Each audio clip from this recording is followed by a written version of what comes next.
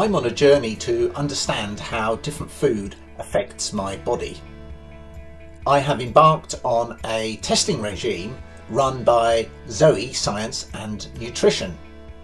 This has included putting on a continuous blood glucose monitor, doing some tests with some controlled meals, collecting a poo sample and sending that off for analysis, and doing a blood test. I've posted off my samples for analysis. Zoe, by way of the app, has been tracking my blood sugar responses, and in particular those related to the muffins that I ate. They will then crunch all the test result numbers. Zoe will then give me scores for how different foods affect my body, enabling me to make informed choices about what I eat and what I don't eat. Join me in this video as I dig into my Zoe scores. I'm very excited to get home because my Zoe scores have arrived. Now, I sent all my samples, which was blood and some poo, off in the post. Zoe will have crunched the numbers from my blood glucose monitor, having looked at my blood sugar response to the muffins that I ate. They will also analyse the results from my blood test to tell me how my body responds to the fats that were included within the muffins. And of course, the poo sample that I sent, they will analyse and they will tell me what is the diversity of my gut microbiome.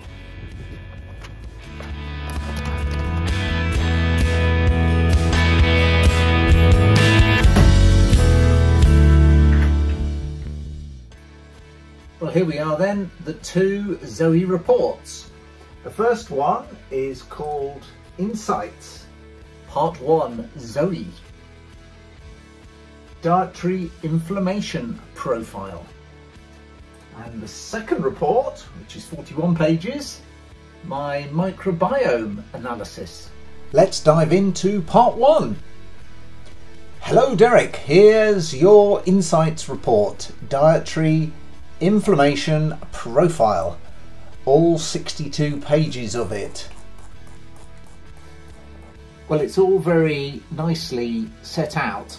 On page 5, it's telling us what we're doing here. So phase 1 is the testing regime, which you've seen in the previous videos. By the way, like and subscribe. Oh, yes, please. Phase 2 is called Learn, which is what we're doing now. And this is reading our insight report to discover what my personalised food responses are to the meals that I've logged using the Zoe app in the first phase of testing. Phase 3 will be to discover my responses to different foods or meals, and I'm going to leave you a cliffhanger, so you'll have to keep going to the end of the video to see what my scores actually are. Cunning, eh? Phase 4 is Thrive. Once I get my Zoe scores, I can then be logging the meals I eat on a consistent basis to try and hone what I'm eating, really, so that my diet is better suited to me. So let's get stuck into the report. So first up is my blood sugar control. And my blood sugar control is a score of 64. Which apparently is good. And compared to other people of a similar age and sex, I got 64. Other people could get between 52 and 29. I think that's quite a good thing to know. So I'm not that sensitive to eating a lot of sugary things. Whether that's to do with the fact that generally I don't really have a sweet tooth, and I'm not really a big sweet eater, or eating things like cakes and whatnot, which we know are highly processed if we just buy them from the supermarket. Whether it's that, I don't really know. Well, next up is my blood fat control. And the scores on the doors are, my blood fat control gets a score of 46, which is actually poor. My age, health and lifestyle have a big influence on my blood fat control, apparently. with most people deteriorating as they age. Well, so that's 46 for me, and in comparison to other people of a similar age and sex, they get a range of 22 to 49, so pretty much in the mid-range. And that mid-range is the middle 50%, so excluding the lower 25% and excluding the upper 25%. That's the middle. So pretty much Mr. Average, really. But it does say here my blood fat control can improve with changes to my diet and to my lifestyle, which is what the Zoe program is all about. So finally, what is my gut score? My results. Zoe microbiome normal. Zoe microbiome health score, relative abundance of good versus bad bacteria. So I've got 85. 85 is excellent. I'm actually quite pleased that I've got a good score for my gut microbiome, in particular because in the last few months, year or so, I've really been trying to focus on having many more vegetables, greater diversity of vegetables. The recommendation is to try and eat more than 30 different types of vegetable, which includes nuts, seeds per week, and I found that relatively easy to do. I've also been having kefir most mornings with my breakfast instead of milk, and more recently I've started brewing my own kombucha, which is again another good probiotic. The next part of the Zoe process is that they now calculate, based on my test results, my food scores, and these are food scores that are unique with me. Low score, so between 0 and 24, would be enjoy once in a while. A score of 25 to 49 would be enjoy in moderation, which is 2 to 3 times a week.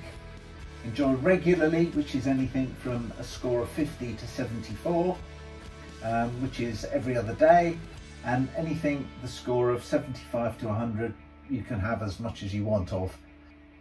The other thing that Zoe are very strong on is that no food's off the table. You just need to be sensible and not eat lots of stuff that you've got a low score for, and try and prefer or swap in stuff that you get a high score for. And in that way, I'm hoping to take these scores, being able to modify my sort of day on day, week by week diet to improve it, to be optimizing my diet, to be as effective and as helpful to me as it can be. So in summary, my scores: blood sugar, good score, 64. So I can relax with maybe the odd cake, the odd sweet thing, the odd Malteser maybe. Gives me an idea. But my fat scores are rather poor, which is a bit of a challenge because I particularly like cheese and I'm partial to the odd steak. So I'm really going to have to work on that a little bit harder, I think. And it could be not just what I eat, but when I eat it through the day and how I sequence eating higher fat foods throughout a day. My microbiome score 85. That's pretty good. I'm impressed with myself. But can I keep it up? Thinking about the microbiome score, it is quite high in the spectrum of what I could have got, and I just wonder how easy it would be to improve that.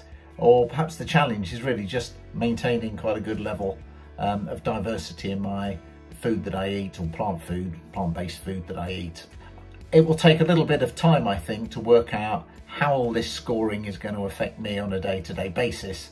That will be the subject of another video, to see how I'm scoring foods and what changes I'm making. So you remember to like and subscribe, please, ladies and gentlemen. So thus far, could I recommend the Zoe program still? Well, yeah, I think I could. I think it's been excellent. I think I paid about £250 to get the tests done. It's not an inconsiderable amount of money, and a lot of people would think that's a lot to pay for this sort of thing. And yeah, it is. But if you think about how it could change your life and improve your life over the long term, is £250 that much to pay? That's it for this video. Thank you for watching. Please do like and subscribe, because then you'll catch my next video on the Zoe Programme, which will be in a few weeks' time, once I've had a little bit of a chance to use the app, see how I am going to make some long-term beneficial changes to my dietary patterns. And in the meantime, while you are waiting on tenterhooks, why not check out Zoe's website for yourself? It could actually change your life.